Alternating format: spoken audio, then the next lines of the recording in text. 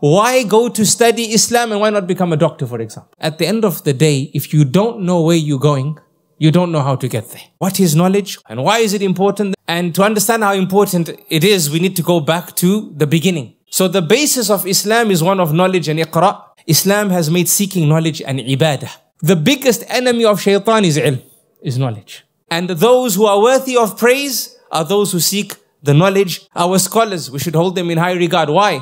That the superiority of a scholar over a worshipper, how do we seek knowledge? To seek the knowledge of Islam, you need one eye, not the eye of IQ, the eye of ikhlas. So when we look at knowledge, we see in terms of its genre, it's of two types. The Prophet ﷺ here is teaching us that even students are of two types. You're specializing in fiqh, then how should you go about that journey? Which books should you study? If you want to study hadith, what's the best way to study hadith? Which primer to begin with? Should you memorize? If you memorize, how much should you memorize? How should that memorization process be? Knowledge needs patience. And that's what the scholars used to say, that the student of knowledge, he walks fast, he eats fast, and he writes fast. It's not about having book knowledge, my dear brother and elder in Islam. If you're seeking knowledge, seek it. When you are with a shaykh, what you learn from his character, his patience, his deliberation, deals with different matters. This knowledge you won't find in the books. What Imam Shafi said, you will never achieve knowledge except through 6. Bismillah ar-Rahman ar-Rahim. Alhamdulillahi Rabbil Alameen. Wa bihi nasta'een wa nusalli wa nusallim ala khatam al-nabiyyin nabiyyina Muhammad wa ala alihi wa sahbihi wa sallama tasliman kathiran ila yawmiddin. Amma ba'd. اللهم لا علم لنا إلا ما علمتنا إنك أنت العليم الحكيم اللهم علمنا ما ينفعنا وانفعنا بما علمتنا وزدنا علما وعملا يا كريم رب اشرح لي صدري ويسر لي أمري واحلل عقدة من لساني يفقه قولي. We begin in Allah subhanahu wa ta'ala's name, seeking His assistance and His blessings, and we request praises and blessings upon Muhammad ibn Abdullah sallallahu alayhi wa sallam. I ask Allah subhanahu wa ta'ala from the outset to teach us that which benefits us and to bless us to benefit from that which He has taught us. And I ask Allah subhanahu wa ta'ala to increase us in knowledge and action. Ameen.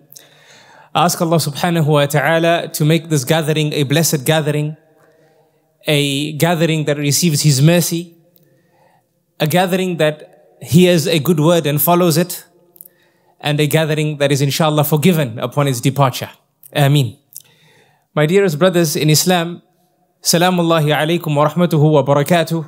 May Allah's blessings, may His mercy, may His safety be upon you all. I just got into London, subhanallah. And it's an honor to begin the series of lectures, inshallah, that will be happening over the upcoming days with this particular masjid, Masjid al-Humera, mashallah, tabarakallah. I was just reminded that I was last here about 4 years ago. Subhanallah, how time flies. Because the masjid is close to my heart, it's beloved to me. And despite sometimes difficult schedules, it's always at the front of my mind, not the back of my mind, to visit the community, to visit this masjid.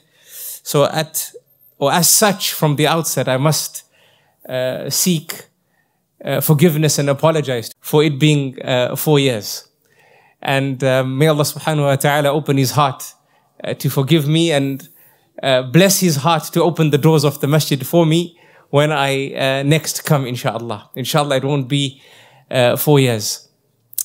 My dearest brothers and elders in Islam, the topic asked of me is the journey of knowledge. It is a topic, subhanallah, that isn't a new topic. It is a topic, alhamdulillah, discussed by the scholars of Islam since ever.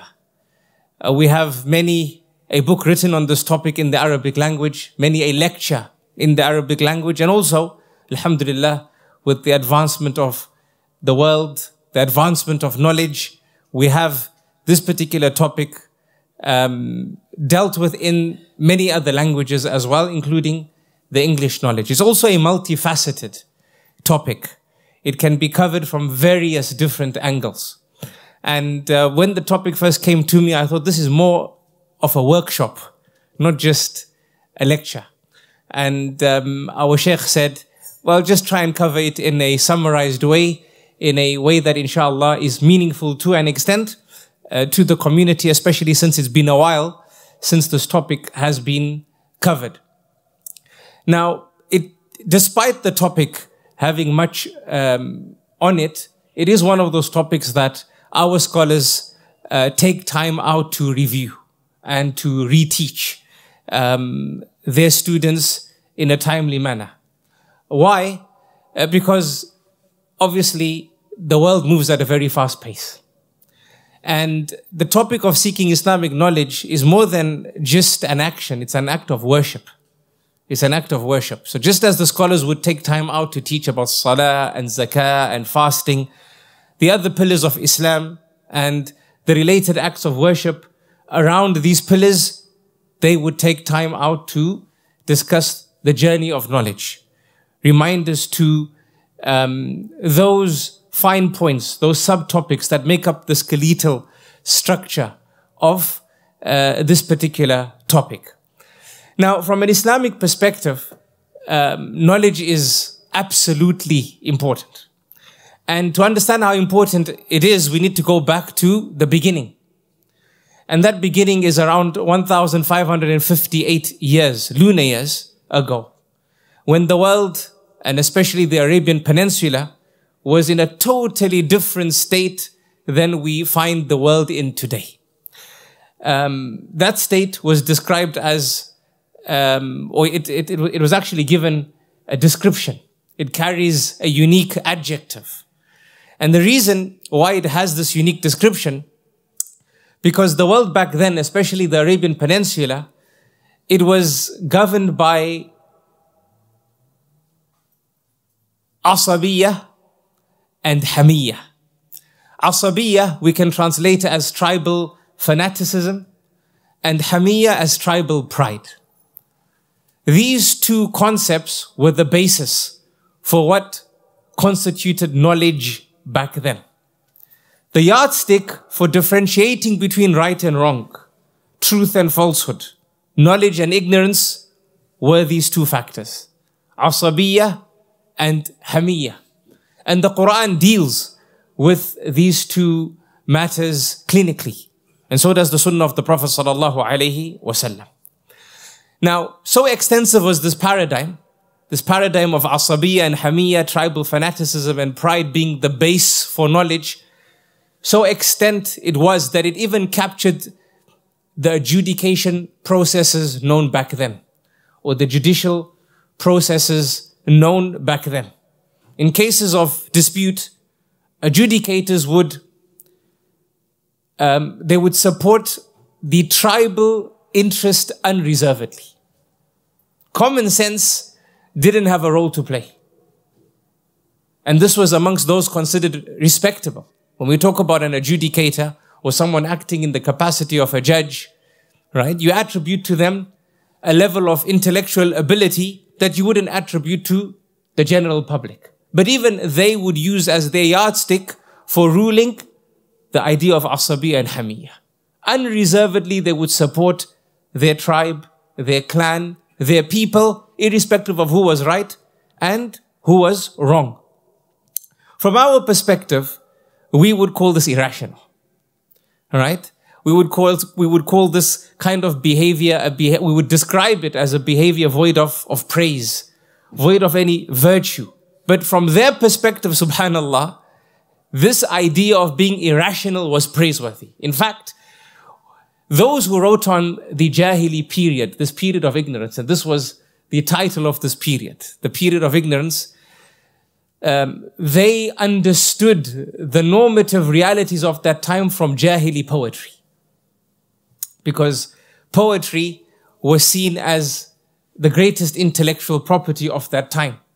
And that poetry captured the sentiments of that time, the reality of that time. And even those from the Orientalists who've written on the Jahili period, they square their discussions solely from Jahili poetry. And when we look into Jahili poetry, we see verse after verse describing the state and a reality of that time. Amr ibn Khultum, for example, who was a renowned Jahili poet, expressively states, "Ala la yajhalna ahadun alayna." Subhanallah. He goes on to say, فَنَجْهَلْ فَوْقَ جَاهِلْ الْجَاهِلِينَ. In these lines of poetry, he confirms this irrationality and this irrational behavior.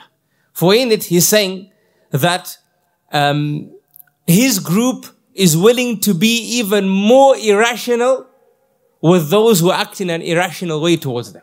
He says, no one should behave in an irrational way with us, for we are willing to behave even more, in a more extreme, irrational manner than those who manifest irrationality towards us.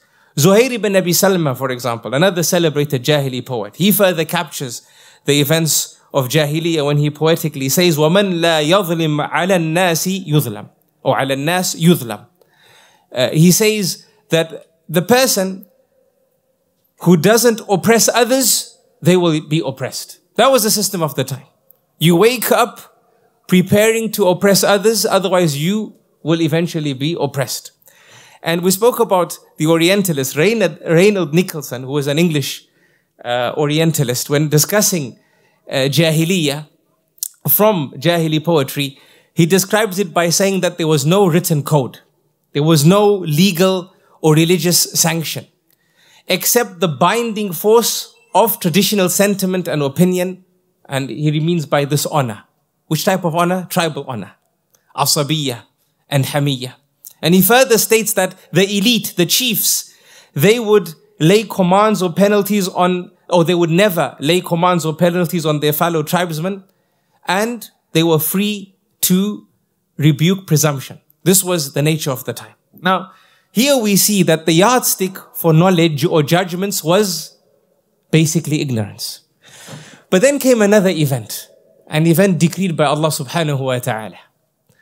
And if that period was described as the period of ignorance, then this event is known as the event of Iqra wal Qalam, the event of read and the event of the pen. And this event is known to us from the very first verses Allah subhanahu wa ta'ala revealed when the Prophet sallallahu alaihi wasallam was in the cave of Hira. The 5 verses of Surah Al-Alaq, the first 5 verses of the Quran. For in these verses, Allah subhanahu wa ta'ala firstly reveals a command towards reading, meaning seeking knowledge. And also, He manifests for us the instrument and tool of Islam, that instrument and tool being the pen. اقرأ باسم ربك الذي خلق خلق الإنسان من علق. اقرأ, we see the verb being repeated again, this command towards reading. وَرَبُّكَ الْأَكْرَمُ الَّذِي عَلَّمَ بِالْقَلَمِ. Allah subhanahu wa ta'ala refers to Himself as the one who taught using the pen. And in another surah, Allah subhanahu wa ta'ala takes an oath by the pen. In Surah Al-Qalam, Noon wal-qalami wa ma yasturun. Allah subhanahu wa ta'ala takes an oath by the pen. And Allah subhanahu wa ta'ala does not take an oath except by that which is praiseworthy. Allah takes an oath by the pen and that which the pen inscribes. So the basis of Islam is one of knowledge and iqra, and the tool of Islam is one of knowledge and the pen. And since that time, knowledge became the most celebrated intellectual property of humanity. But as we know, my dear brother and elder in Islam, knowledge carries different forms. I mean, if you spoke to the people of Jahiliyyah during Jahiliyyah, they wouldn't have called themselves ignorant. They would have called themselves people of knowledge. Knowledge comes in many shapes, many forms, many ways. And what Iqra brought to the world was a manifestation of what ultimate knowledge is. And ultimate knowledge was revealed knowledge. قال الله وقال الرسول. What Allah subhanahu wa ta'ala revealed and what His Rasul sallallahu alayhi wa sallam taught. And as scholars furthered the discussions, they said, قال الصحابة. And that which the Sahaba radiallahu anhum ajma'in said, because they were the first students of Islam, the direct students of the Prophet sallallahu alaihi wasallam. So they were most qualified to teach us the meanings of قال Allah and قال Rasul, to teach us the meanings of what Allah subhanahu wa ta'ala revealed either in the Quran or via His Messenger sallallahu alaihi wasallam. And further evidence for this, of knowledge being revealed knowledge, is found in Surah Al-Ma'idah, in verse number 50, where Allah subhanahu wa ta'ala, dealing with the ignorant, says, أَفَحُكْمَ الْجَاهِلِيَّةِ يَبْغُونَ وَمَنْ أَحْسَنُ مِنَ اللَّهِ حُكْمًا لِقَوْمٍ يُوقِنُونَ. Allah subhanahu wa ta'ala says, then is it the judgment of the time of ignorance that they desire? But who is better than Allah in judgment for a people who are certain in terms of their faith regarding Allah subhanahu wa ta'ala? So here in this verse, my dear brother and elder in Islam, Allah subhanahu wa ta'ala differentiates between that which they called knowledge during Jahiliyyah and what is revealed knowledge. And Allah subhanahu wa ta'ala is highlighting that those who seek the knowledge of Jahiliyyah, then indeed they are void of praise. And those who are worthy of praise are those who seek the knowledge revealed by Allah subhanahu wa ta'ala, this idea that we've called revealed knowledge. In fact, in this very same masjid, once I recall teaching you all, when we did the tafsir of Surah Rahman, that mankind is only considered a mercy from Allah's mercies if they act upon revealed knowledge. And we learn this from the very beginning of Surah Ar-Rahman. For Allah subhanahu wa ta'ala in Surah Ar-Rahman, He opens the surah with His name denoting extensive mercy, the one who possesses mercy that is so vast nothing can escape it. And then throughout the surah, Allah subhanahu wa ta'ala reveals to us a mercy from His mercies. And immediately He reveals علم القرآن. Ar-Rahman علم القرآن. Ar-Rahman, the entirely merciful one, علم القرآن, the one who taught the Quran, خلق الإنسان, and the one who created insan. Now if we ponder over these verses, we deduce and realize that the creation of mankind happened before the revelation of the Quran. The creation of mankind happened before the Quran was taught. Adam alayhi salam was created long before the advent of Rasulullah sallallahu alayhi wasallam and the revelation of the Quran. But despite this, Allah subhanahu wa ta'ala highlights as a mercy from His mercies the revelation of the Quran before the creation of mankind.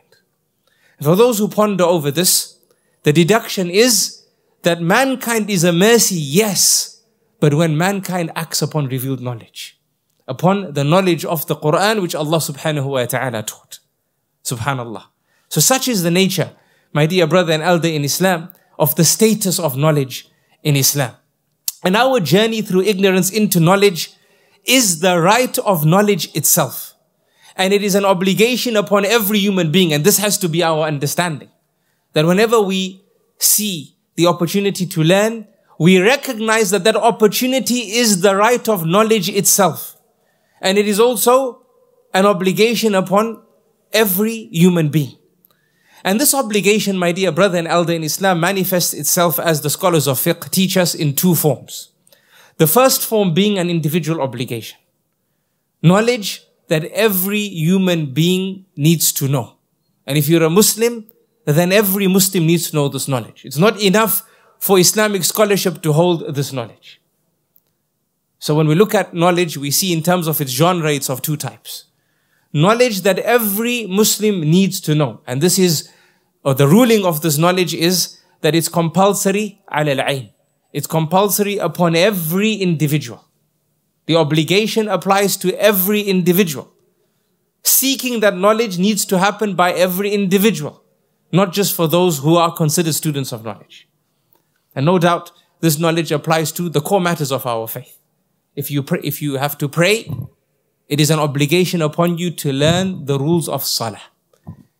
And from them, the rules of purification and wudu and ghusl. If you save enough money and zakah applies to you, it's compulsory upon you to learn the rules of zakah. What does zakah apply to? Who are the recipients of zakah? When is zakah discharged? How is that zakah discharged? And so on and so forth. It's not knowledge that should only be with the scholars. If that act of worship applies to you, it's compulsory upon you now to visit those scholars and seek that knowledge. If you start trading, there's Islamic laws that Allah has revealed which apply to trade. It now becomes an individual obligation, an obligation upon you to seek out that knowledge. It's not enough for that knowledge to be with Islamic scholarship. When you get married, for example, Islam has revealed laws about this. You have to seek out that knowledge. You can't go into the space of marriage with ignorance. How to marry, the rights of the spouses, how to divorce. Not that you go into marriage with divorce, but the knowledge of it needs to be learnt as well. The rights of the children over the parents and vice versa. The rights of the bonds of kinship and the extended family and the in-laws and so on and so forth. We need to learn what Allah subhanahu wa ta'ala has revealed directly in the Quran or via His Nabi sallallahu alayhi wa sallam in the Sunnah. It's not enough for this knowledge to be with Islamic scholarship. It becomes an individual obligation. So this is the first form of knowledge, that which applies to everybody. The second is knowledge that is obligatory, but obligatory as a community obligation. Al-Fard al-Kifai. It's a communal obligation. It's knowledge that everyone doesn't need to know, but there has to be individuals from that community who go out and seek it, so there can be a reference for those within the community when those within the community require that knowledge. And this idea of communal obligation should help us learn the importance of the students of knowledge and the importance of the scholars of Islam. Because them going out to seek this knowledge relieves us of the obligation. A communal obligation entails an obligation upon everybody until someone from that community goes out and takes care of that act.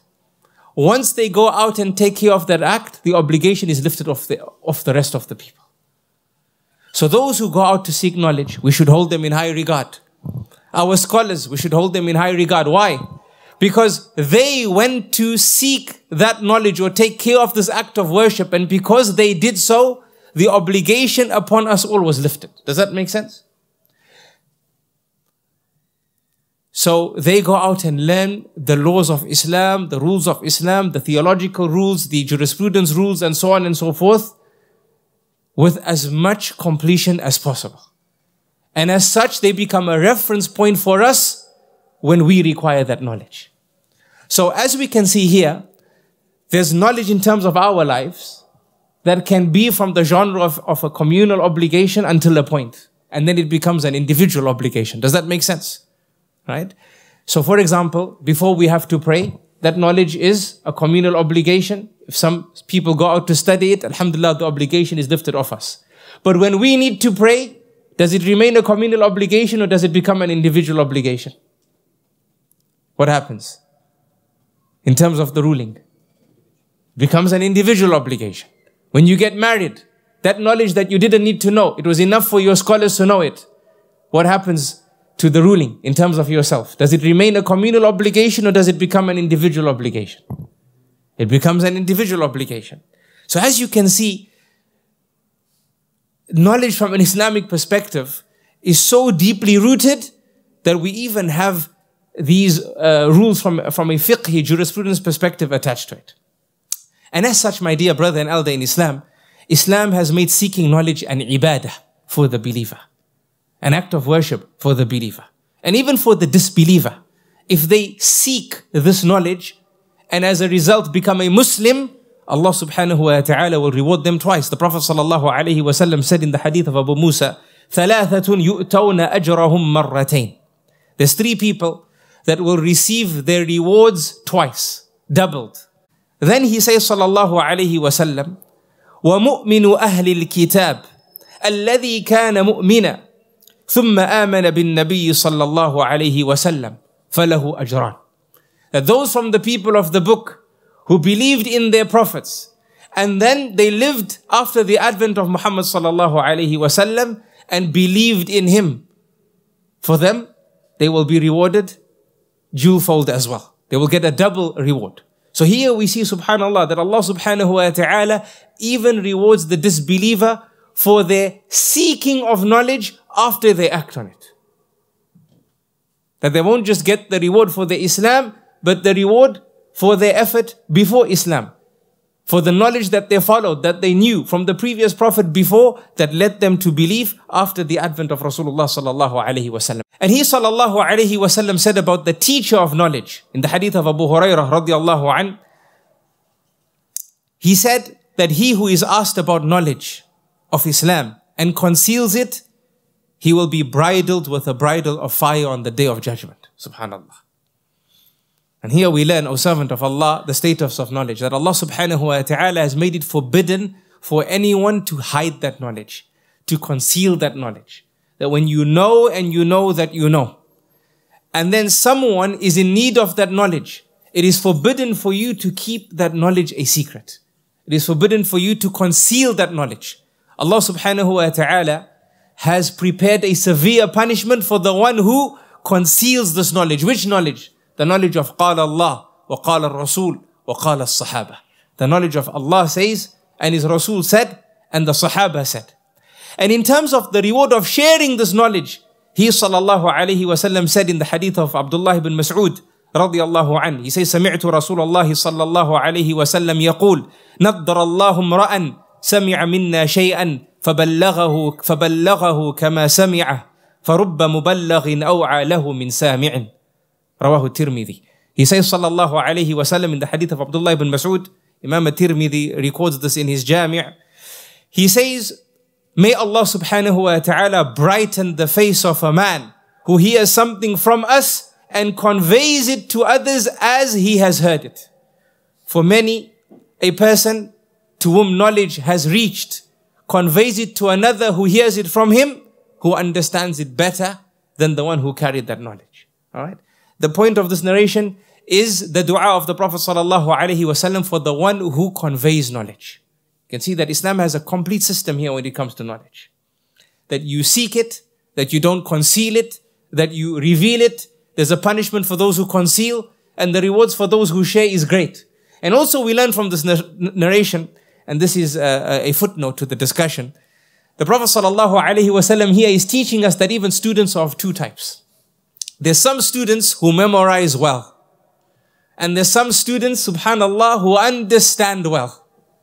For here the Prophet sallallahu alaihi wasallam is saying that many a carrier of fiqh or a carrier of knowledge carries it to somebody who understands it better than the carrier.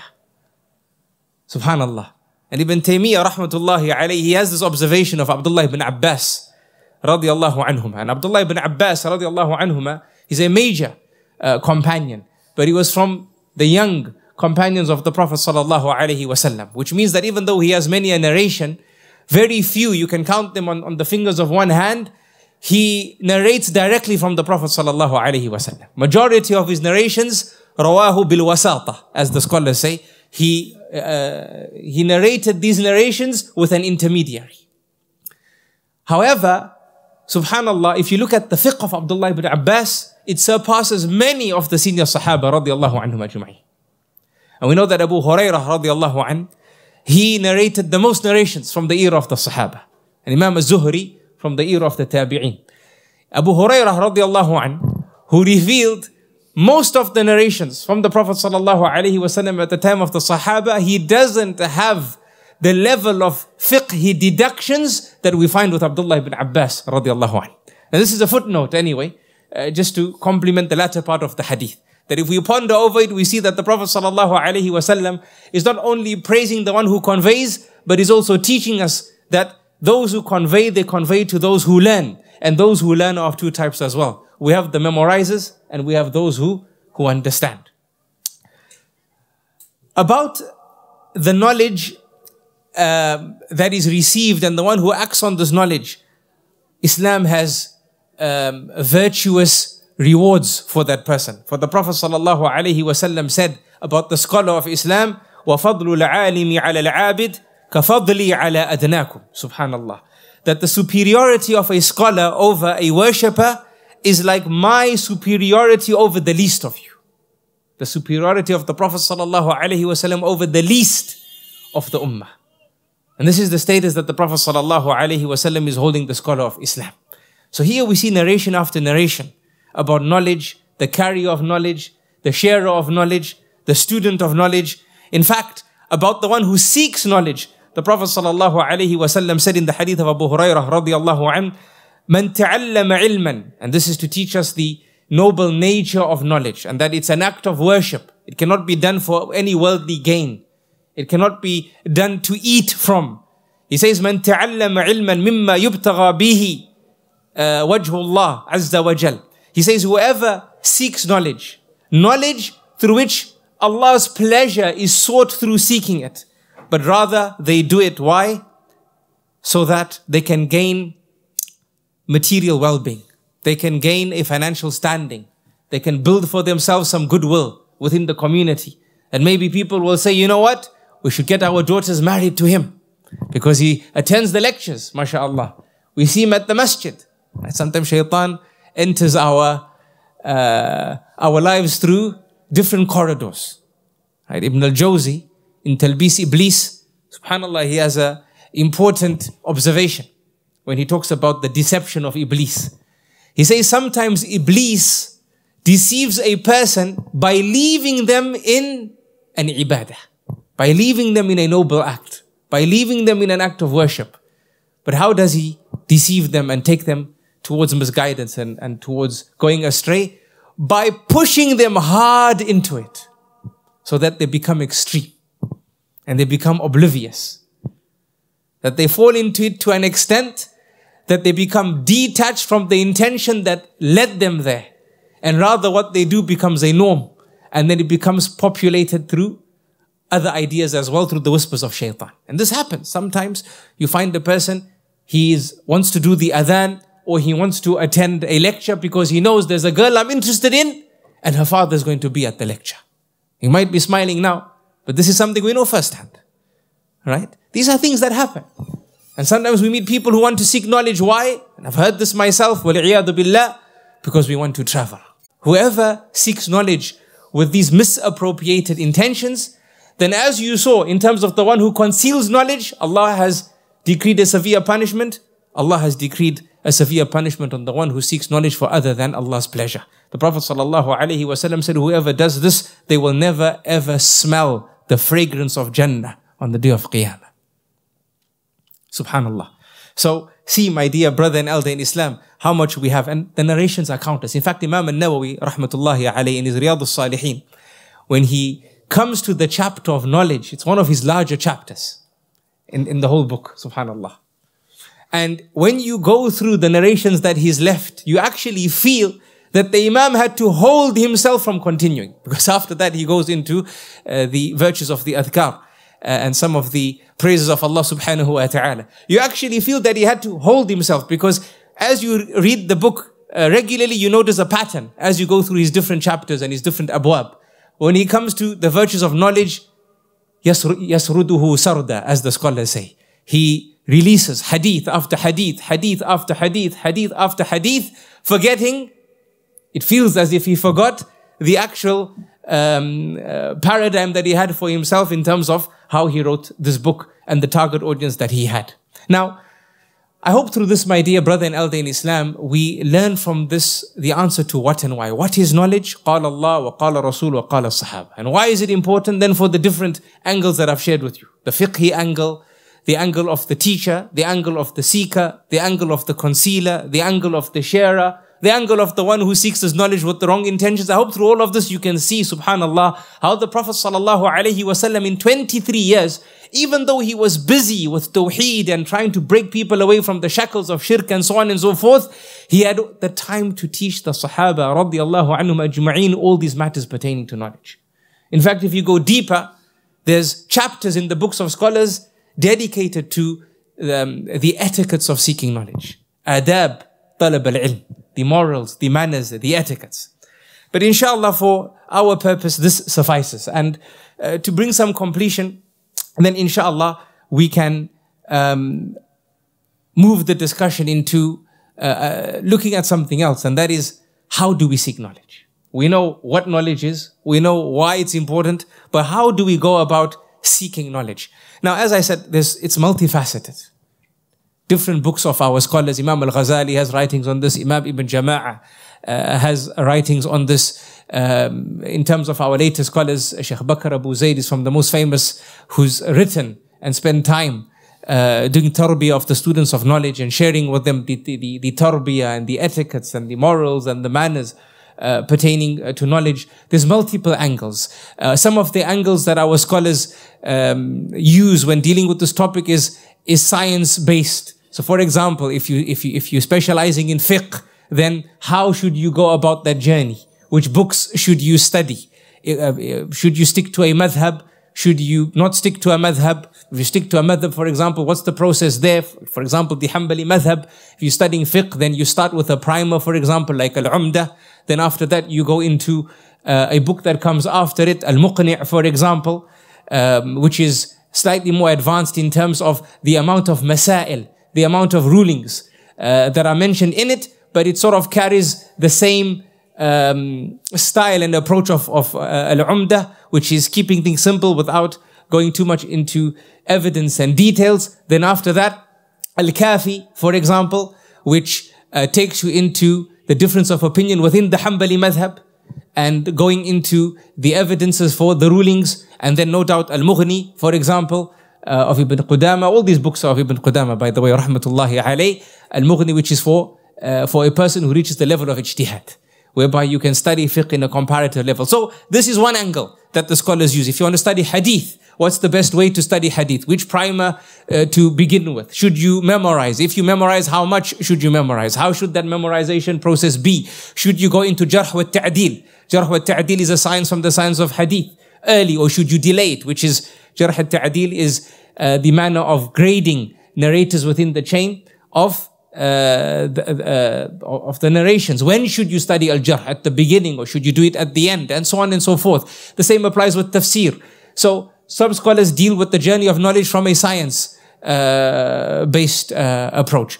I thought about this, and I thought, inshallah, given the timeline that we have, I'll share with you some ideas from my own experience with some of the students and those who ask questions about seeking knowledge, to inshallah help you, inshallah, in your considerations, and perhaps it can be a means of sharing something that hasn't been shared before. When we talk about the how should I seek knowledge? Let's keep it general without focusing on any specific science. Over time, I've noticed that many a student of knowledge does a disservice to themselves. Why? Because they go into the process without understanding what they want to achieve from it. And that is why over time my own advice to others changed. And one of the first things I do now is ask the question why. And not even when a person is going to study. Even if a parent comes to me, for example, and says, Sheikh, can you write a reference letter for my son to go to study abroad? The first question I ask the parent is why. Not why should I write the letter for your son, but why do you want your son to go abroad? Well, let me speak to your son and understand from him, why does he want to go to Medina or Riyadh or any other place to study? Why? Is there some thought in the mind of this person regarding the outcome? What do you want to achieve? Why go to study Islam, and why not become a doctor, for example? Why not become an engineer, for example? I want to understand this, right? Because through this, I'm able to formulate better advice for this person. And sometimes it's a case that this person is not cut out to go and seek Islamic knowledge. And that's fine, because Allah subhanahu wa ta'ala created us with different capacities. As we also learned just now from the hadith of the Prophet sallallahu alaihi wasallam, that some memorize better. Even within the realm of seeking knowledge, some memorize better, some understand better. But Allah subhanahu wa ta'ala created us with different abilities, different innate abilities. And we see how the Prophet sallallahu alaihi wasallam nurtured the Sahaba. Right? He used Khalid ibn al-Walid in a way that was best suited to Khalid. Abdurrahman ibn Auf in a manner that was best suited to Abdurrahman ibn Auf. The dua of the Prophet sallallahu alaihi wasallam for Abdurrahman ibn Auf, who was a natural trader, was different to his dua for Khalid ibn Walid, who was a specialist in warfare. His application with Abu Hurairah radiallahu anhu was different to his application with Abdullah ibn Abbas and Abdullah ibn Mas'ud radiallahu anhum ajma'in. We see this from the Prophet sallallahu alaihi wasallam. He wasn't pushing everyone to become a reference in terms of Islamic knowledge, but rather he was guiding them to excel in terms of their natural ability, but also to learn that which they needed to know in terms of their own lives. This is what the Prophet ﷺ did. If you look at the fuqaha from the Sahaba, if you count the fatwa from the era of the Sahaba, and even if you add to your count those who are only known to have passed one fatwa, you probably wouldn't pass 110 companions. At most 120. And I'm adding to the count those who are known to have passed only one fatwa. Okay? And if you talk about the muftis from the Sahaba, then there are only 7. And even at the time of the Sahaba, 7 were references for the rest of the companions. Meaning these who were known to have passed the most fatwa. Subhanallah. And Abu Bakr radiallahu anhu is not from them. Believe it or not. Right? So this should give you an understanding of how the Prophet sallallahu alaihi wasallam nurtured them. He nurtured those to become references in terms of Islam, and he nurtured others to excel and realize the other potentials that Allah subhanahu wa ta'ala created them to achieve and created them to be. And this should be our dua to Allah subhanahu wa ta'ala, that Ya Allah, assist me in achieving that which you created me to achieve. And أعني على أن أحقق ما خلقتني لأجلي.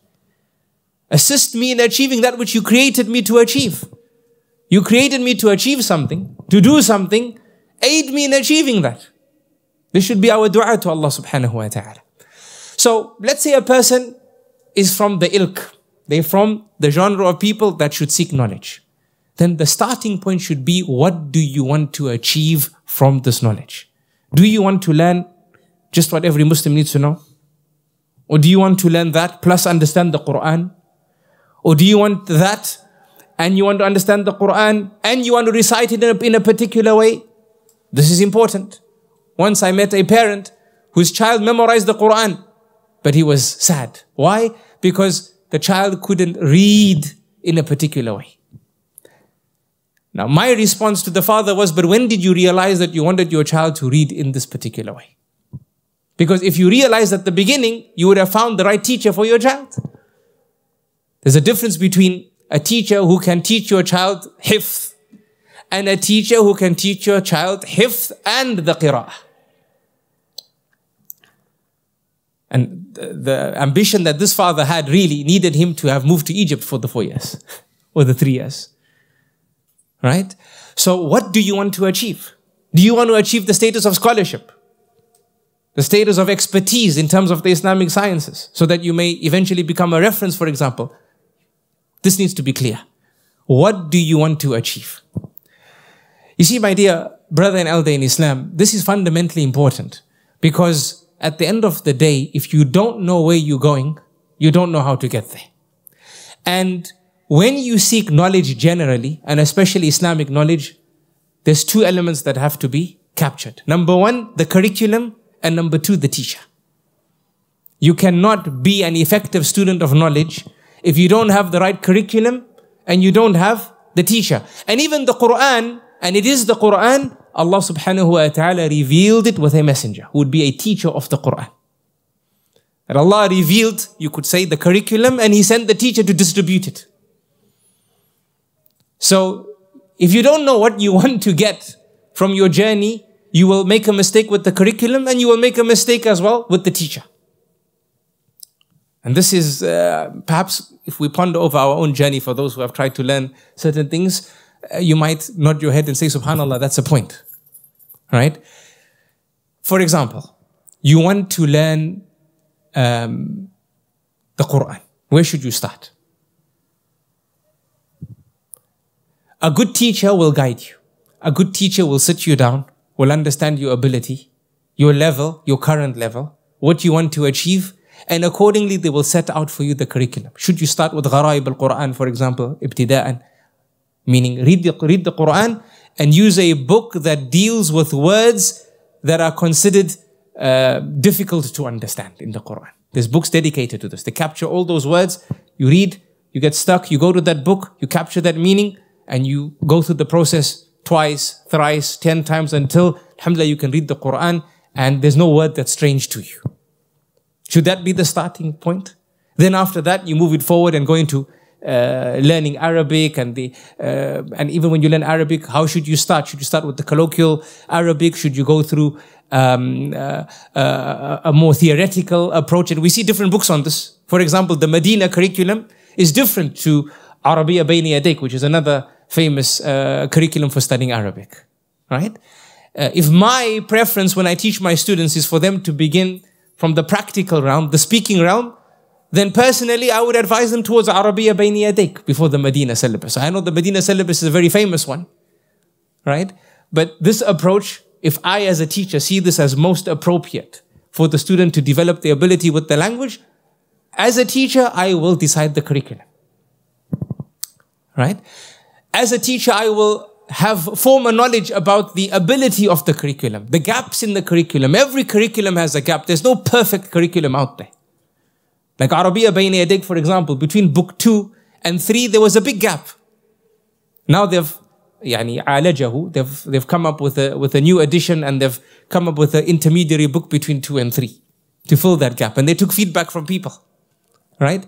But it's only a teacher who can help you pick up these gaps. If you think you're just going to pick up the book and study by yourself, you don't know what you want to achieve, so you don't know the effectiveness of the curriculum in terms of what you want to achieve, and you self-studying, then this is not appropriate. Okay? So the point is, have a vision.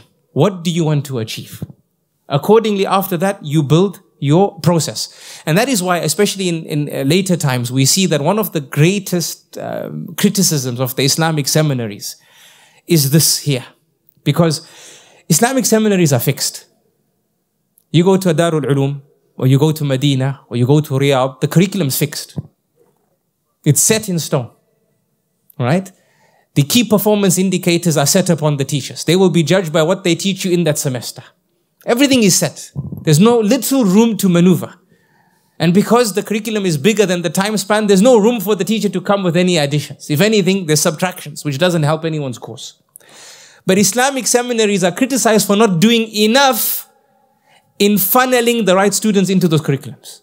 That you know what this curriculum is, there has to be a process in ensuring that the student that's coming through into that curriculum is the right student for that curriculum.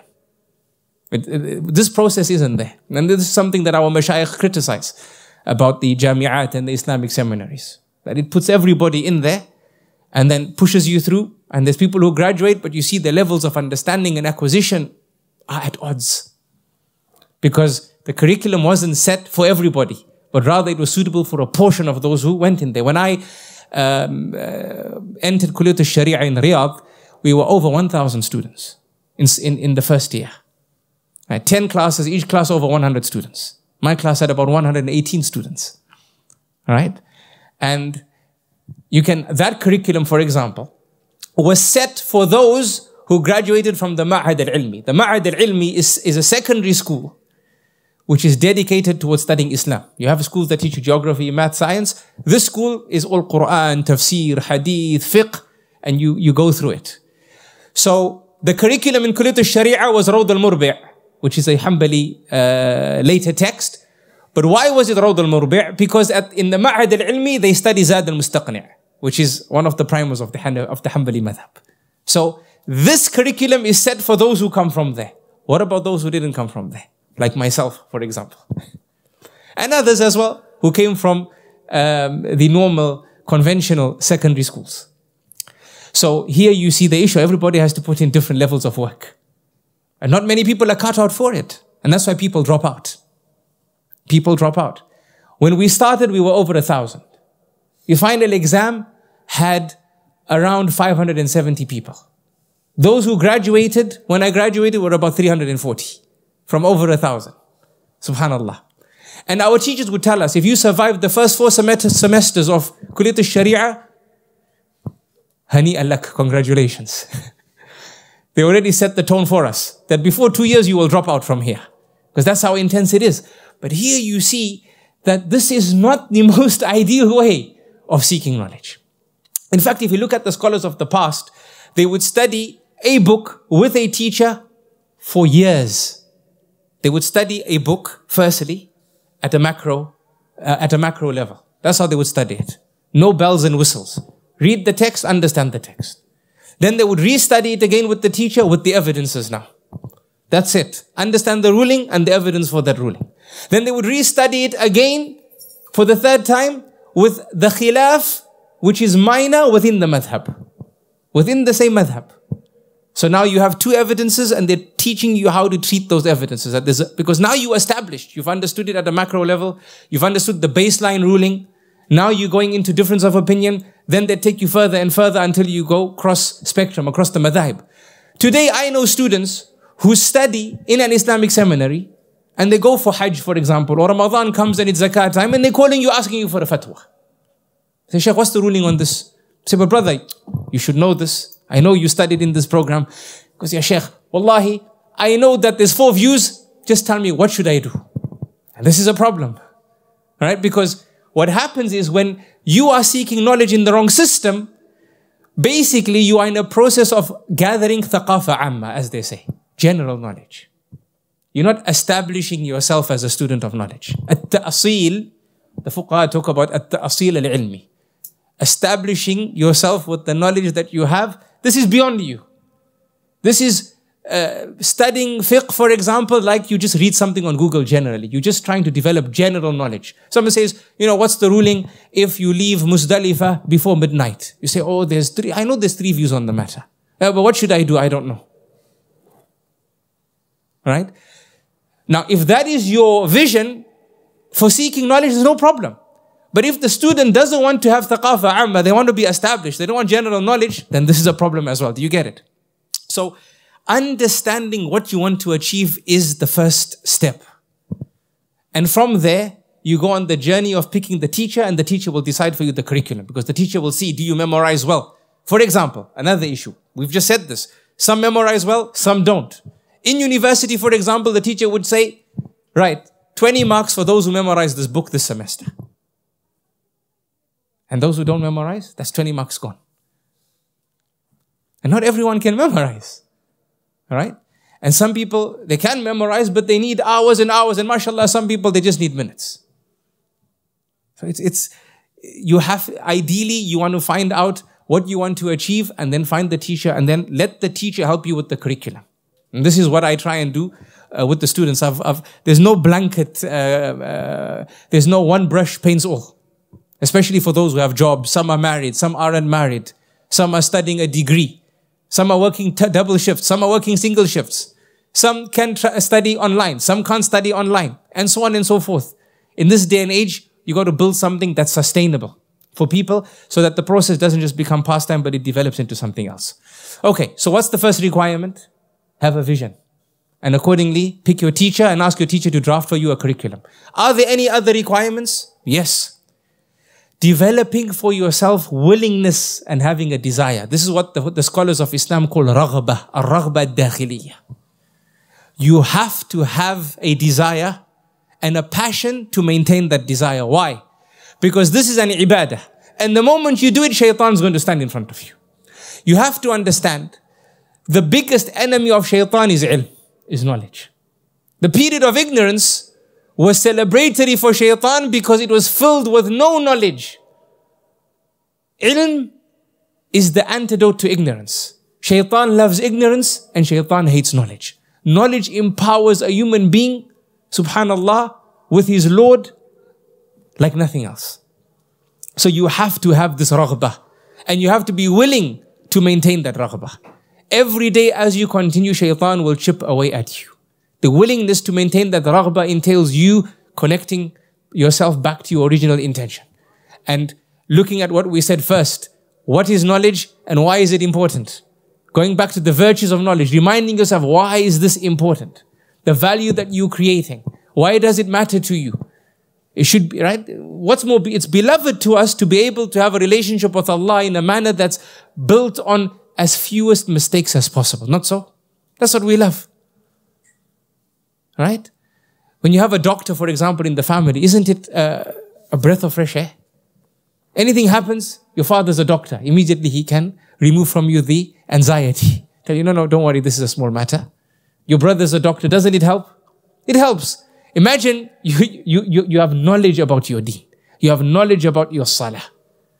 What happens to your fear of making a mistake in your worship of Allah? You have knowledge about your zakah. What happens about this anxiety that we feel? Ramadan comes, my zakah, is it counted? Isn't it counted? That this charity did this, and the common questions that come. If you have knowledge prior, does that increase anxiety or decrease anxiety? It decreases it. So you remind yourself of the virtues of seeking knowledge, and this assists you. And if I can take it further in a practical way, when you maintain your desire for seeking knowledge, your paradigm for what constitutes maintenance time and actual time changes. I'm sure you've read these concepts in time management. We have maintenance time and we have actual time. Actual time is whatever we do that leads us to achieve our vision, right? That which is proactive, that which is considered productive. This is actual time. Maintenance time are those things that we do on the side. The amount of time you take to eat, the amount of time you take to get ready, the amount of time you take to make wudu, for example. You can do it in 3 minutes, you can do it in 6 minutes. You can have your cup of tea in 3 minutes, so you can do it in 6 minutes. If you need a cup of tea, that's actual time, 3 minutes. Maintenance time is the 3 minutes extra. Right? When you have a desire to seek knowledge, your balance of maintenance versus actual changes. And certain things that you are doing in maintenance, you let it go from your life. You don't need it. Why? Because you have more important things to do at that time. And that's what the scholars used to say, that the student of knowledge, he walks fast, he eats fast, and he writes fast. Now, eats fast doesn't mean you break the etiquettes of eating. No, that's not what's being said. You still chew your food, etc. But you don't spend a long time on the tawala. And you develop an ability to write fast. You walk fast. You're on a mission. You move from place to place. Right? Students of knowledge were known to have these characteristics. They reduce their maintenance time. Why? Because they have actual things to achieve. So that's the second requirement when seeking knowledge. We said the first is what? Have a vision. What's the second one? No? That's a symptom of it. We said the raghbah, having a desire and a willingness to maintain it.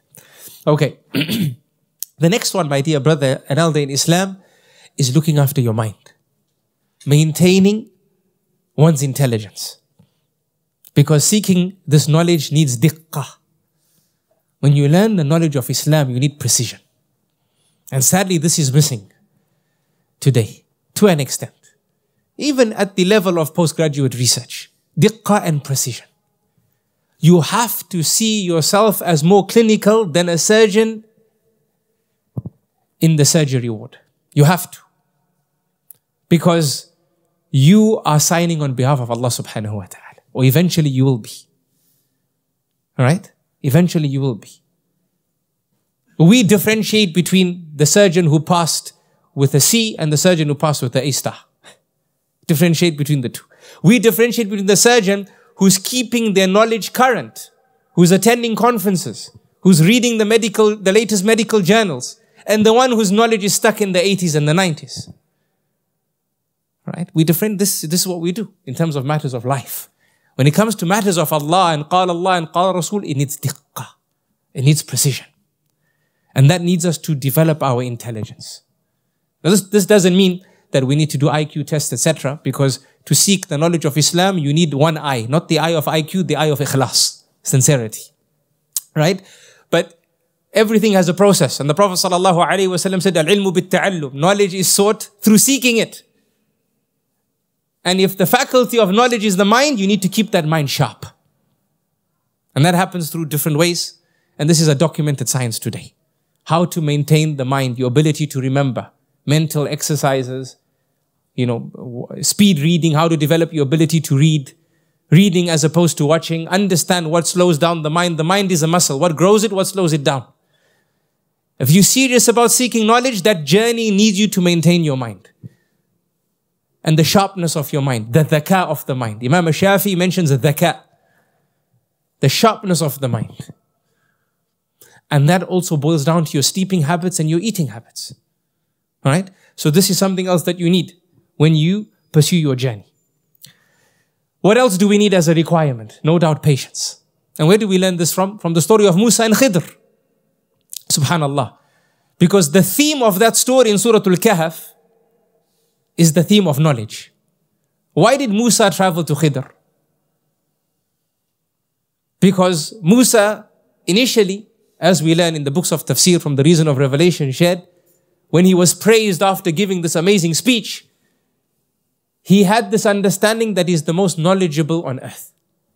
He didn't do it arrogantly. He did it because he was Kalimullah. He was the one who spoke to Allah. He was a prophet. He understood that I know more than everyone here because Allah teaches me. Allah informed him of Khidr, who has knowledge that he didn't know. What did Musa eventually do? He set off to find Khidr. وَإِذْ قَالَ مُوسَى لِفَتَاهُ لَا أَبْرَحُ حَتَّى أَبْلُغَ مَجْمَعَ الْبَحْرَيْنِ أَوْ أَمْضِيَ حُقُبًا. Subhanallah. When Musa said to his servant, La abrahu, I will never rest until I reach the place where the two seas meet, because Allah said, you will find my abd where the two seas meet. I will not rest until I reach that point, even if it takes me decades. Huquba is in the plural, decades. Subhanallah. You need patience. As the story progresses, and Musa finally, an ocean of knowledge, Musa, who does he meet? Khidr, who's also an ocean of knowledge. And it's amazing because they met where? Where the two oceans met. The two seas meet. It is really poetic that Allah subhanahu wa ta'ala chose that place for them. And Musa alayhi salam respectfully engages Khidr as a student, engages his teacher and says, I would like to spend time with you and learn from you. What does Khidr say to Musa? إِنَّكَ لَن تَسْتَطِيعَ مَعِيَ صَبْرًا. You will not be able to be patient with me. And patience is repeated how many times thereafter? Until the end. When Khidr says, ذَلِكَ تَأْوِيلُ مَا لَمْ تَسْطِعْ عَلَيْهِ صَبْرًا. That this is the explanation of that knowledge which I told you you wouldn't be able to be patient with. Knowledge needs patience. Knowledge needs patience. And the scholars used to say, whoever takes knowledge wholesale, it will leave him wholesale. And that's why we said, you start a book with a teacher, and then you study that book again with that teacher, and again with that teacher from different angles. It needs patience. Today, subhanallah, the students of knowledge, I'm not going to generalize, we don't generalize, be fair, but meaning it's a norm, not the students of knowledge, but those who get into it. And this is also from the plot of shaitan. You attend one lecture, subhanallah, you're ready to give a fatwa. You attend a couple khutbahs, you're ready to be a khatib. It doesn't work like that. Imam al-Bukhari, he mentions an entire bab, an entire chapter in Sahih al-Bukhari, Babul ilmi qabla al-qawli wal-amal, the chapter of knowledge before speech and action. And the scholars of Islam, in their books, Ibn Jama'ah, Ibn al-Ghazali and others, they talk about Bab at-ta'ahul qabla at-tasaddur. Subhanallah. The chapter of ta'ahul, becoming qualified before you announce yourself as a teacher and a reference for your community and society. So you need patience. وَالْعَجَلَةُ مِنَ الشَّيْطَانِ. Hastiness is from shaitan. This is the opposite to shaitan. Shaitan will push you, will tell you, write that article, write that Facebook post, open your Instagram channel, start populating it with Islamic reminders, and so on and so forth, before you are qualified. General reminders, no problem. No problem. If you know and you know that you know, no problem. But then also you need to be dhaki, intelligent. Ask yourself, if I open an Instagram account and then I start putting reminders, what are people going to see me as? As a scholar. Then they're going to ask me questions. Am I willing to facilitate that? Am I willing to facilitate them? Or how much time is this process going to take away from me actually doing what I need to become qualified? Sometimes you put yourself out there before becoming qualified. It happens at the expense of it. And Umar ibn Khattab radiallahu anhu is famous for saying this. That seek knowledge before you assume positions of authority. Because once you do, you don't have time.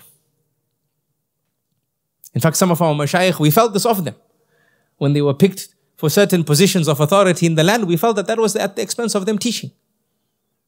And we lost so much from them. Subhanallah. So, patience, as we learn from the story of Musa. And patience requires approach and process, my dear brother and elder, as to how you dress. You bath, you come fresh. This is all from the idea of being patient. Maintain a routine. You're disciplined. It requires this. You can't be, and especially in the online age, all the cameras are off. We don't know how they're studying, whether they're wearing their vest, whether in their pajamas. Wallahu a'lam. Huh? You don't know how the student is listening to the lecture. We don't even know how the teacher is teaching the lecture. Subhanallah. Right? And this goes against the idea of knowledge. Imam Malik used to make wudu before teaching hadith. Rahimahullah.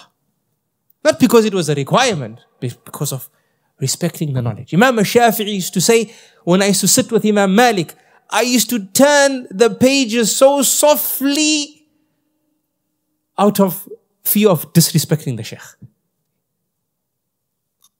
That needs patience, no? It needs patience to maintain yourself. Because all of us have different demeanors when you get on with things. But no, you recognize that this is the ideal. You train yourself. You need self-discipline. Self-discipline is from patience. It's included.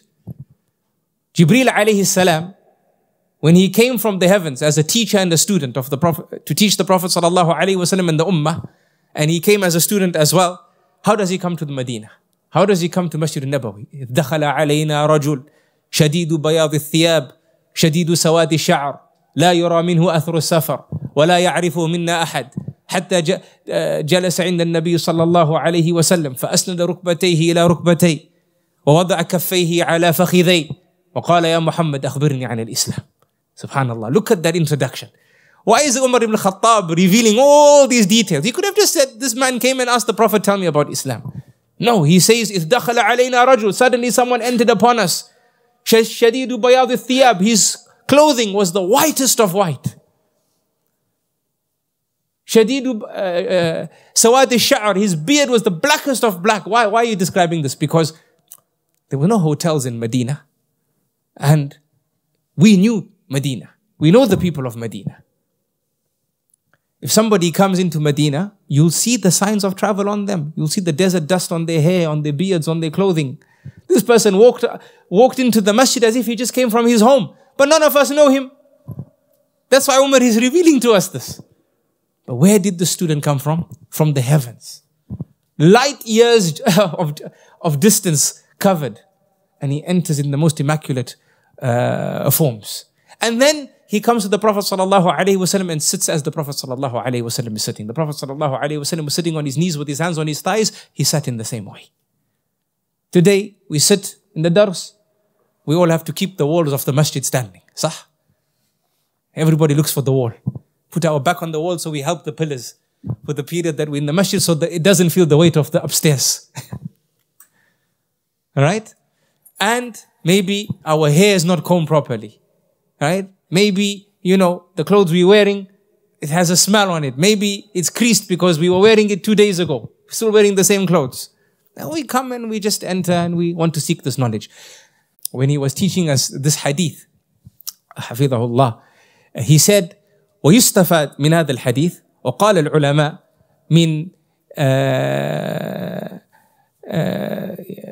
من فوائد هذا الحديث. He said that the scholars have taught us that from the benefits of the hadith of Jibreel is that the teacher gives the student based on how much the student gives the teacher. If the student comes fresh and ready and focused and ready, the teacher will give more. But if the student comes ta'ban and tired and not ready, and I had 101 things before this, and this thing just came in the way of my day, then khalas, the teacher's a human being as well. He'll give you the bare minimum and he will leave as well. Okay, so this is all from patience, my dear brothers and elders in Islam. And subhanallah, if you read Sirah Alam of Imam al-Dhahabi, subhanallah, it's amazing how he takes so much time to mention these points. In fact, I came across one story of Ibn Tahir al-Maqdisi, a 5th century scholar.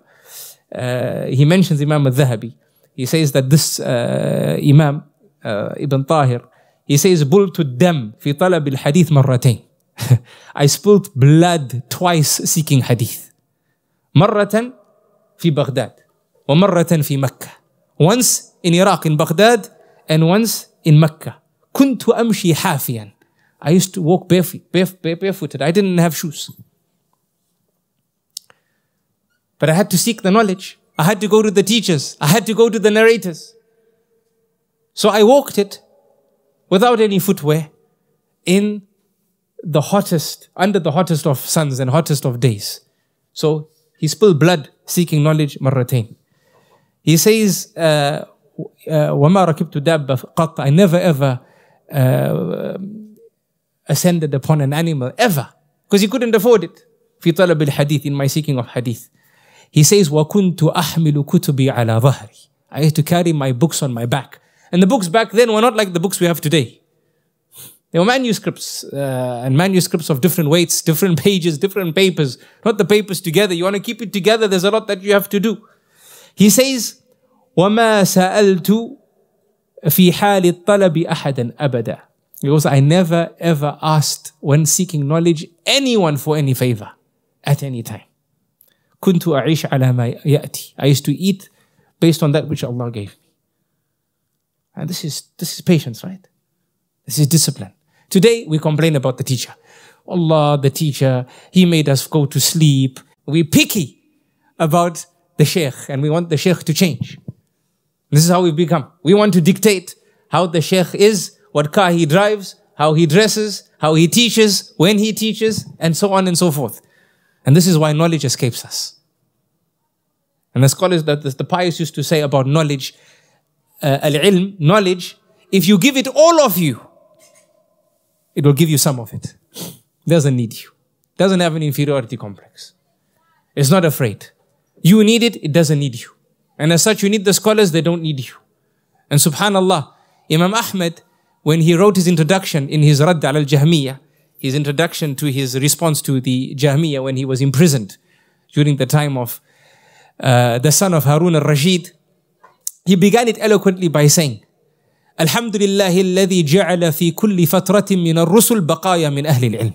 All praises belongs to Allah who placed between every time span between prophets baqaya, remnants of the people of knowledge. يدعون من ضل إلى الهدى. They invite those who went astray towards guidance. ويصبرون منهم على الأذى. And they are patient because of the harm that they give them. The student of knowledge should be patient, but the Shaykh has to be patient because of the harm that he gets from his students. ويصبرون منهم على الأذى. يحيون بكتاب الله تعالى الموتى ويبصرون بنور الله أهل العمى. Subhanallah. He says they give spiritual life بكتاب الله, using the book of Allah. يحيون بكتاب الله تعالى الموتى, those who are spiritually dead. ويبصرون بنور الله أهل العمى, and they give spiritual sight to those who are spiritually blind. فكم من قتيل لإبليس قد أحيوا. How many of those who were massacred, who became spiritually dead because of the work of Iblis, did they give spiritual life to? وكم من ضال قد هدوا.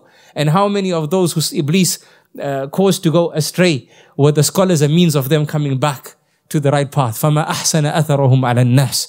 How beautiful is the effect onto the people. وما أقبح أثر الناس عليهم. And how evil are the people's responses and attitudes towards them. So subhanallah, the student of knowledge needs to be patient, but the scholars have to be more patient. Huh? Subhanallah. May Allah subhanahu wa ta'ala forgive us. Ameen. Ameen. Ya Rabbil Alameen. In fact, talking about this knowledge not having an inferiority complex, interestingly, I came across a paragraph related to Socrates, who is the well-known Egyptian philosopher. When people went to him and said to him, they were amazed by his knowledge, and they said, where did you get all of this knowledge from? How did you get all of this knowledge? He said, because he says, I've spent more on fuel than I have on water. What did he mean by this? The fuel needed to keep the lantern lit at night so he could read. He said, I've spent more on fuel than I have on water. Meaning all of knowledge requires patience. Even for those who are specializing in medicine and whatever you're specializing in, you need to be patient. Do not rush. طيب, we spent a lot of time. Let me go through the remainder quickly. And perhaps this is the most important point in today's day and age. From the requirements of knowledge and the journey seeking knowledge, we spoke about finding a teacher, right? That teacher has to be knowledgeable, correct? That teacher has to be responsible as well.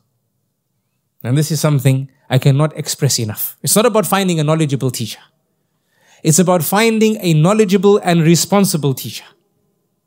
This is fundamentally important, and especially in this day and age. Okay? You see, my dear brother and elder in Islam, before the world was different. Not many people sought knowledge because not many people could read or write.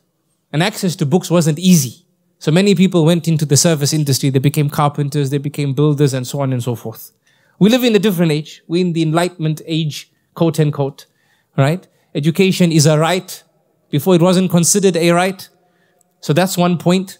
The next point is before the world existed under a caliphate, there was regulation. At the time of Harun al-Rashid, he regulated who could speak and who couldn't speak. The Mu'tazila could not speak. They could not give public lectures. They were confined to their private spaces. Whilst Imam Ahmad and others, Qadi Abu Yusuf, Muhammad ibn Hassan al-Shaybani, and others, they had the Imam al-Shafi'i, they had the green light to speak. It was regulated. Not everyone who knew something could teach it. And not everyone who had something to say could say it. The world today is far different.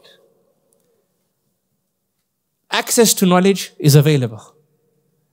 The books of knowledge are being translated into languages, such as those without preliminary knowledge, they are reading the knowledge that were accessible previously to scholars.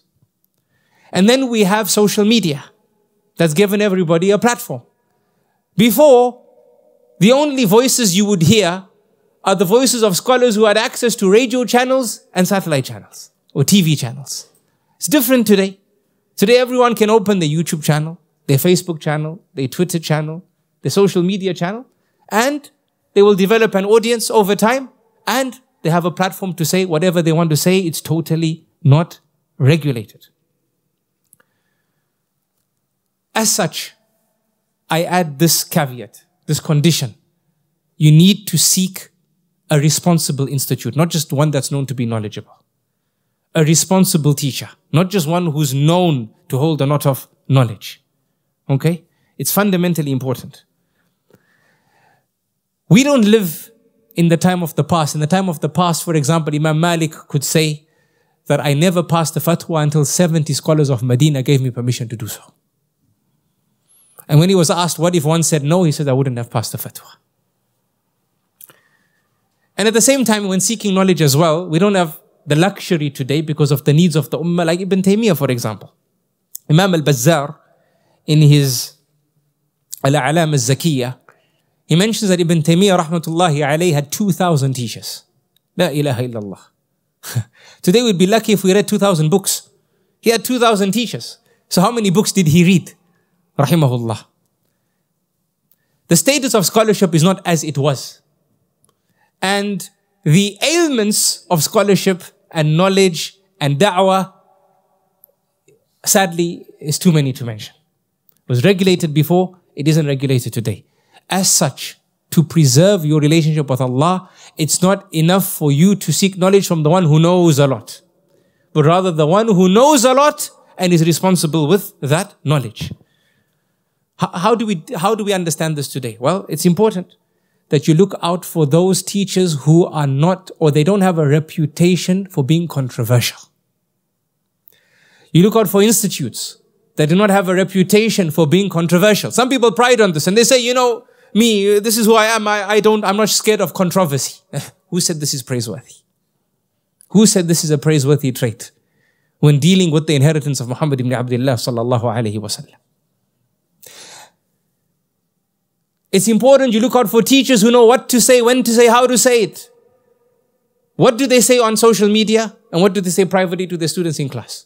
You get some who are quote unquote knowledgeable, they don't know how to channel what they teach.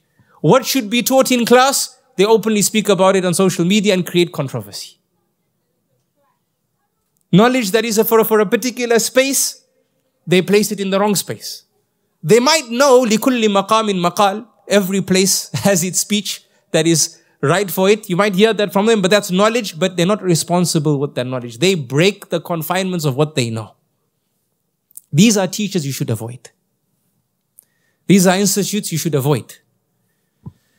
Avoid those teachers who lack responsibility when it comes to respecting the knowledge of the ulama of the first 3 generations of Islam, up to the year 240 after Hijrah. those who find it very easy to belittle established knowledge in the first 240 years, odd years of Islam, they're not responsible with their knowledge. Those who belittle that established then. Those who treat the controversies of that time in a manner different to how it was understood by the scholars who were considered references for the deen back then. These are people who are not responsible with their knowledge.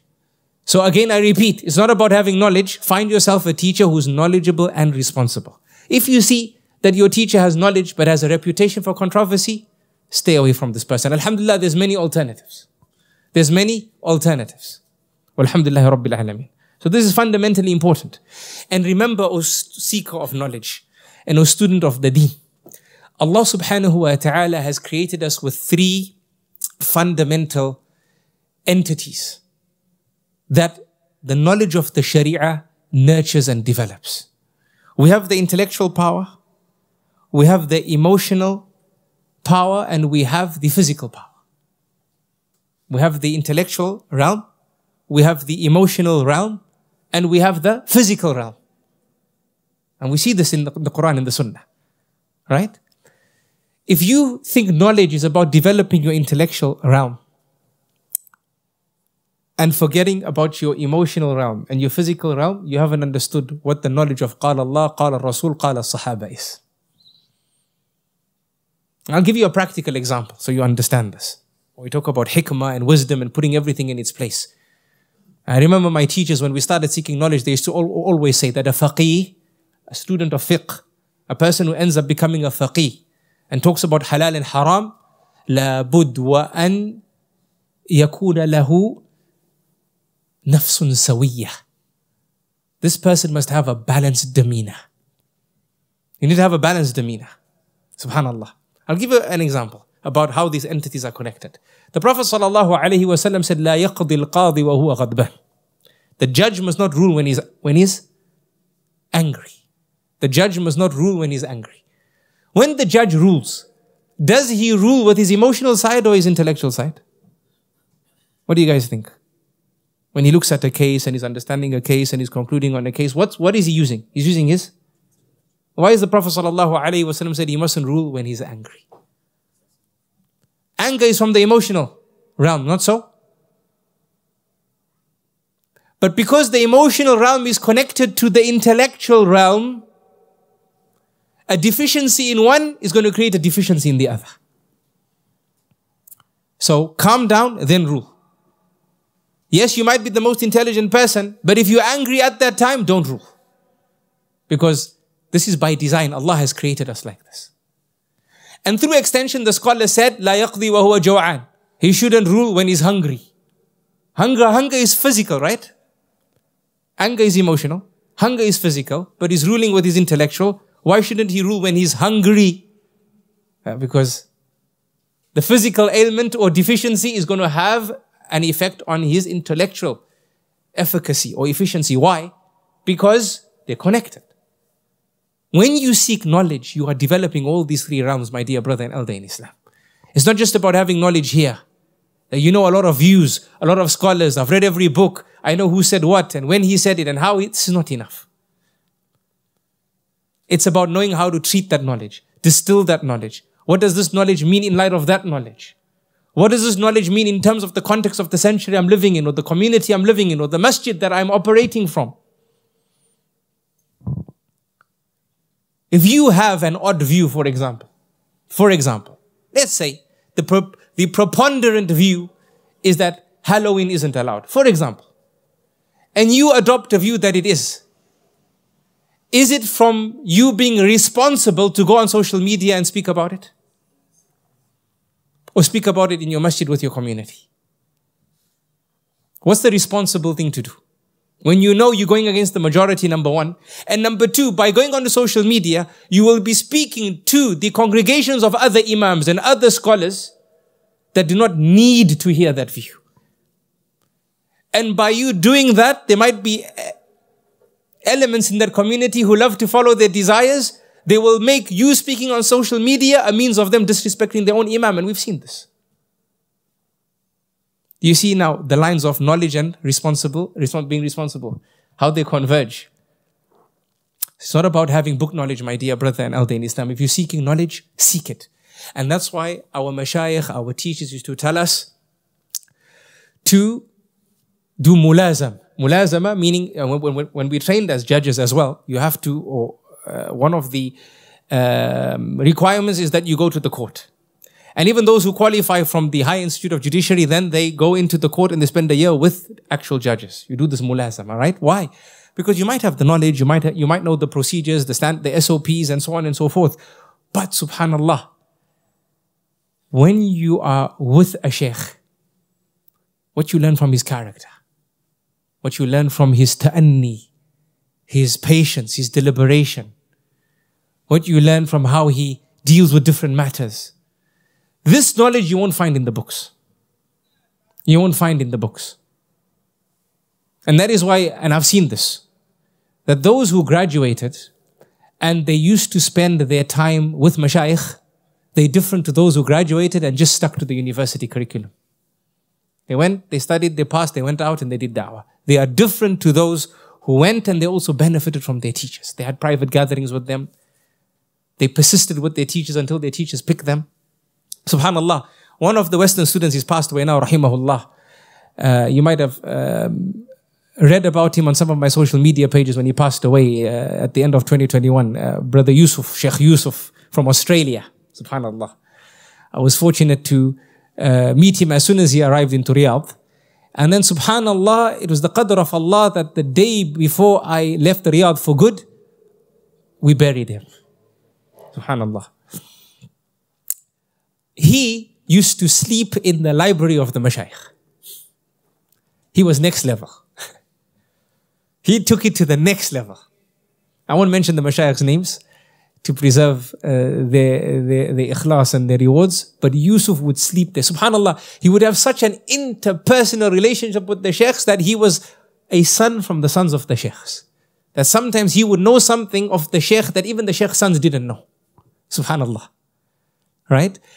And he would say things, or he could say things about the mashayikh in terms of the character and in terms of how they deal with things, which you'll never know about that sheikh from the classroom.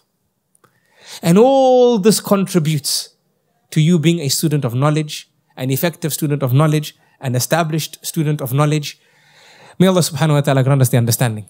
We've spent much time and Maghrib comes upon us. I want to end very quickly and then we'll open the floor to Q&A inshallah. Like I said, it's multifaceted, so we'll leave some areas to the Q&A. I want to share with you what Imam al-Shafi'i said when he spoke about the journey of seeking knowledge and what the student of knowledge needs. And much of what I shared with you has an overlap with this. He says, Akhi, my brother, لَن تَنَالَ الْعِلْمَ إِلَّا بِسِتَّةٍ. You will never achieve knowledge except through 6. Imam al-Shafi'i, who is Imam al-Shafi'i? Subhanallah. Yani the one who famously said, شَكَوْتُ إِلَى وَكِيعٍ سُوءَ حِفْظِي فَأَرْشَدَنِي إِلَى تَرْكِ الْمَعَاصِي وَأَخْبَرَنِي بِأَنَّ الْعِلْمَ نُورٌ وَنُورُ اللَّهِ لَا يُؤْتَاهُ عَاصِي. He says, I complained to my teacher Waqi' about my poor memory.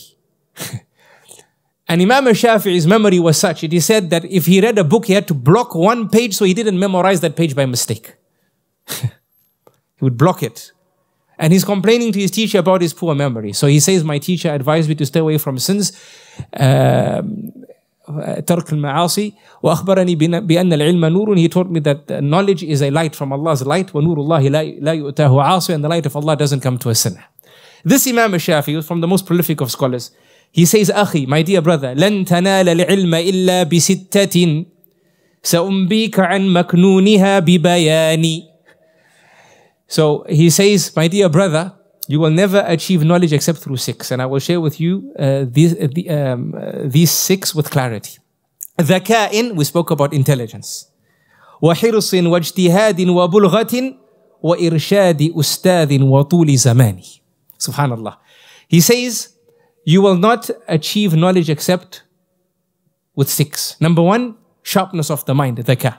Number 2, eagerness to learn. We spoke about it, right? You have what? Raghbah.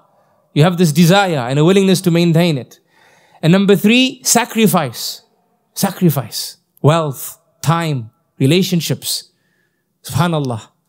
Ibn al-Qayyim says that you know about a person benefiting from knowledge by looking at his friend circle before he sought knowledge and his friend circle after he sought knowledge. By looking at his activities before he sought knowledge and his activities after he sought knowledge. That they had a particular norm, but then they sought knowledge, what happened to their norm? He's not saying cut relations, but he's saying that you can't be the same person. You can't find ladha. You sought knowledge, it's going to make you find a sweetness in terms of relationships with other people than the people that you were with before. It's natural. Unless they come on board with what you are upon. So sacrifice your time, your wealth, some relationships, some of your activities. Some things you consider mandatory, you make it elective. You say, khalas, I have flexibility with these matters. Why? Because my knowledge is coming in here. Right? Sometimes you want to be this amazing cricketer, but you love knowledge and cricket takes your time. You have to give up the cricket practice for the dars. You need to be patient. You need to sacrifice.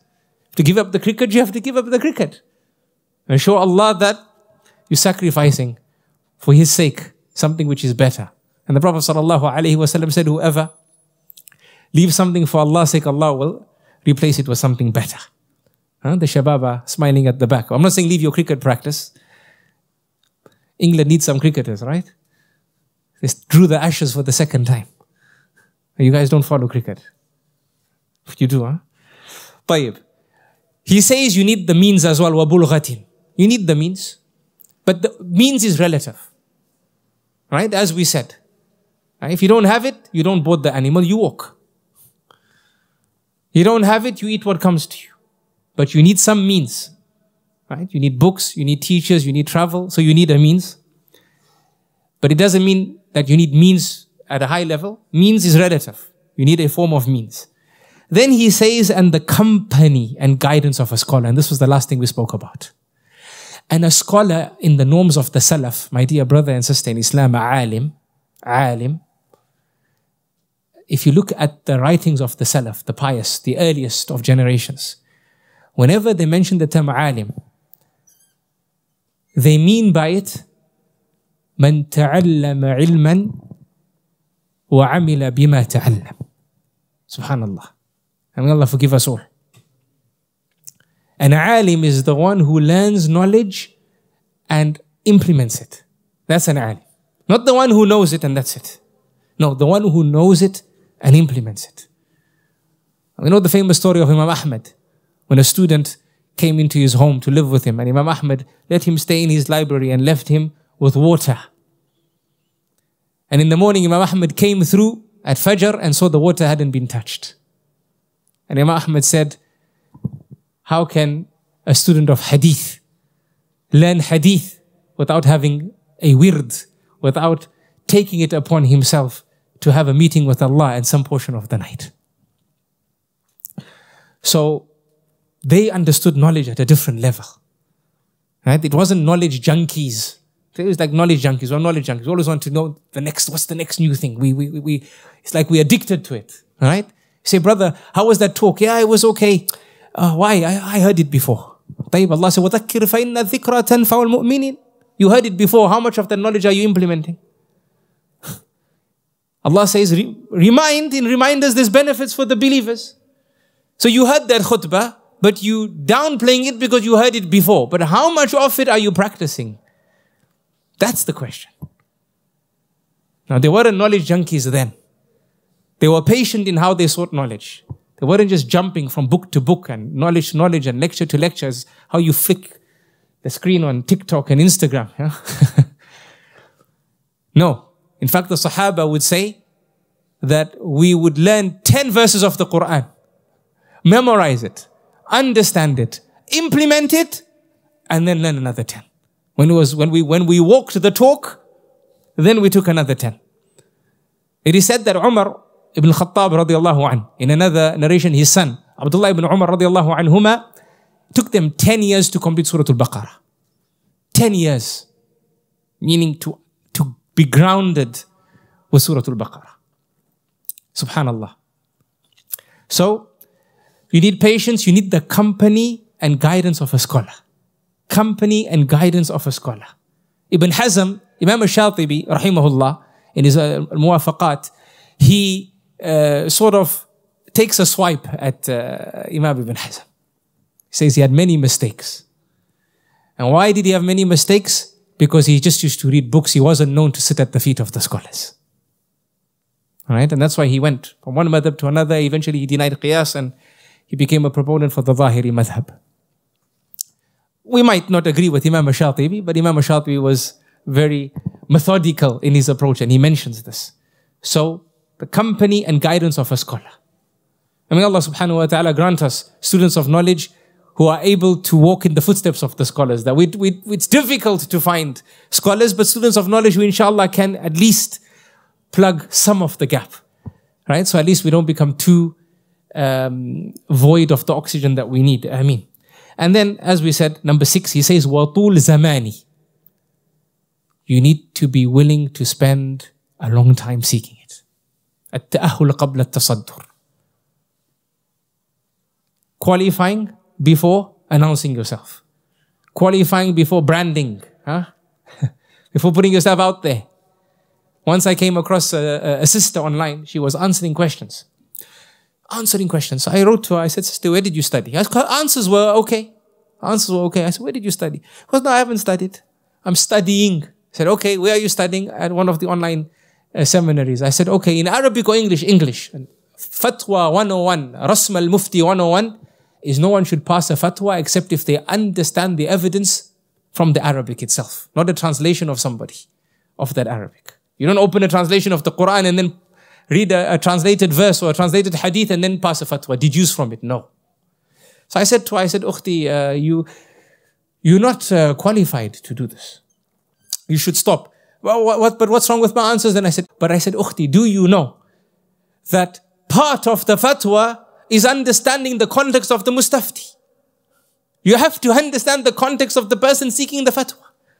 You don't copy paste the same fatwa for every individual. And this is from the ailments of our time. Now, I don't want to, meaning I'm not trying to put the sister down or those who do it. There's people who have sincere intentions through what they do, and they say, Shaykh, we live at a place, there's not many scholars, there's no one who answers the questions. If we don't answer, like one person told me, Shaykh, if I don't answer, they will go to the people of bid'ah and they will get the answer. So I'm not, again, not being stereo-minded or stereotyped. But in normal circumstances, خذوا حذركم. Right? يعني حبة حبة, as the أهل Hijaz say. The Hijazi dialect. حبة حبة. Take it step by step, يا أخي. شوي شوي. Slowly, slowly. شوي يا حاج. Take it easy. Slowly, slowly. May Allah subhanahu wa ta'ala grant us the understanding. I mean, I think the camera has told us it's time up. هذا والله أعلم وصلى الله وسلم وبارك على نبينا محمد وعلى آله وصحبه أجمعين.